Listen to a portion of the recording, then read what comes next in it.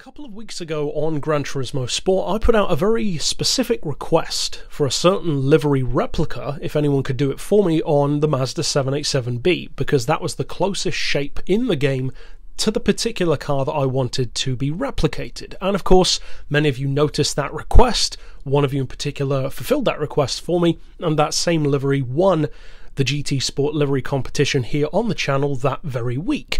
And it was a black livery, a relatively simple one with Supreme written down the side and some very basic looking racing ribbons attached to it. So as far as a race car livery goes, it's not a particularly recognizable one, and it's a fairly understated one. So why did I request that? Well, any of you who recognize that particular livery will know why. Because that livery is, of course, from this car, the Lamborghini Countach QVX. Sometimes referred to just as the Lamborghini QVX, this is pretty obviously a Lamborghini Group C car from the mid-1980s. 1985 is when it was actually built. And although many people don't realise that Lamborghini ever had one of these cars, I have notably seen more references dropped to this car over the past couple of weeks since that request, and a couple before it as well, about this particular vehicle. So for those who are curious about this apparent Lamborghini Le Mans car, if you will, which is definitely a very exciting prospect, especially if you hadn't heard of it before, what exactly does this car have to offer? And more importantly, especially when it ties into this series, why haven't you heard of it before? Because surely a Lamborghini Le Mans car is a big deal. Well, the answer is kind of in the question. Because the reason why you haven't heard of Lamborghini's Le Mans car is because it never raced at Le Mans. In fact, this car didn't race very much at all. Now, the car itself wasn't actually developed by Lamborghini. It was a commissioned work on their behalf based on the suggestion of Lamborghini's official UK dealership, which is the Portman Lamborghini dealership. Now, the car itself is not based on Lamborghini bodywork or Lamborghini chassis tech. It's actually based on a Spice Group C chassis. And of course, Spice is a familiar name to anyone who knows anything about 80s Group C cars. But, however, the most important thing arguably about this Lamborghini is that, yes, indeed, it does have a Lamborghini engine. And as the Countach name implies, it's from a Countach, surprise, surprise, but it is heavily reworked, very heavily retuned, and despite the fact that this 5.7 litre mid-mounted V12 from the Countach is still naturally aspirated, no turbos, no superchargers, it is putting out in excess of 650 horsepower. So performance is potentially very good, especially when the weight is also under 900 kilos. And that, of course, brings us back to that question. Why haven't you heard of it before? If, of course, you haven't. Well, the reasoning is fairly simple, because in a similar way to a couple of the cars that we've discussed before, but in particular very recently the Lister Storm LMP car, very similar occasion, this is another one of those unfortunate times where it really was financial issues that prevented the car from being more noteworthy and arguably from having more of a chance to be a success at what it was intending to do.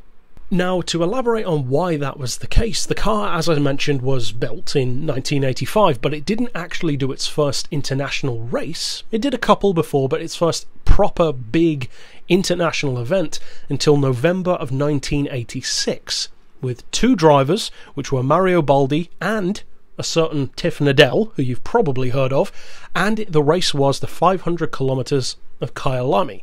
Now, the car qualified in 7th and ultimately finished in 5th, and that was the only event that it ever ran in and completed, because this wasn't one of those cars that started loads of times but then crashed or DNF'd or broke down.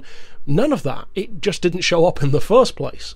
And that's unfortunate, because they did intend for the car to even run in the Le Mans. So technically speaking, it kind of is a Lamborghini Le Mans car, but it's not, because it never ran in Le Mans, which is a shame, because who knows what it could have done. Now, what I was discussing about the financial side of things could seem strange, given that it's Lamborghini that we're talking about, not a super tiny company like Lister. You could understand financial troubles in those kind of scenarios, but Lamborghini? Really?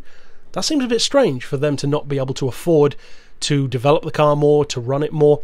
Well, actually, Lamborghini hasn't always been a super strong financial base for a company, and of course they have a lot to thank to Audi when it comes to their modern success. This is 80s Lamborghini, so it was even worse back then as far as the financial situation goes. They had cars which were well known, but that wasn't enough to make them anywhere near as resourceful and as powerful and as influential, you could kind of say, as they can be now. And get this is possibly the weirdest thing of all, they found it really difficult to find a sponsor for the car. How weird is that? You would have thought that everyone would want to sponsor a Lamborghini race car, they certainly would today, but not this one, which is why the only company that they could find was Unipart Supreme. And that's why the car has such a basic livery. It was the only one they could find, or at least within the time frame that they had. Now, as far as the rest of the car's story goes, it's kind of a shame, because from 1986 onward, it really did just fall completely into obscurity. It never raced again, and it wasn't another decade before Lamborghini started actually running this kind of racing, not Group C, but top-tier events, again, with, of course, the Diablo. But ultimately, the QVX was lost to time, and it's one of many lesser-known Group C cars which, although they didn't have the success of many of the big dogs, the Sauber C9s, the Jaguars, various others too, of course the Porsches, they still definitely deserve to be talked about more because, success or not, a Lamborghini Group C car is awesome, even if it didn't win a race. It's just such a cool idea.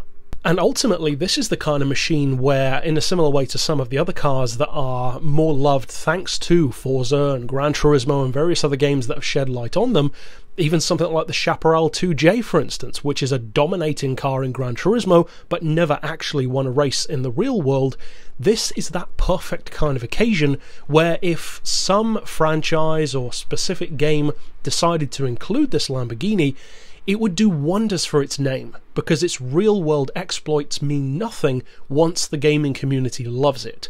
It doesn't mean a thing for the Chaparral because it's such a popular car, and that could definitely happen here as well, because if enough people realise that this car exists, it could definitely become another fan favourite. And at the end of the day, what's the point of this series if not just that, to shed more light on these cars which maybe they didn't win, maybe they were a failure, maybe they didn't have the best of ideas, but they deserve to be talked about more, and they deserve to be loved by more people. And I definitely think, and I'm sure many of you will as well, especially if you hadn't heard of this car before, that this is one of those vehicles that really does deserve that treatment, because failure or not, winner or not, a Lamborghini Group C car is just inherently awesome. But that's it for this pick overall. Of course, if you are new to Unsung Heroes, you can click through here at the end to see all of the previous episodes, and there are some pretty interesting ones in there as well. But that's it for this pick. Of course, I'll see you guys next time, and for now, as always, thanks for watching.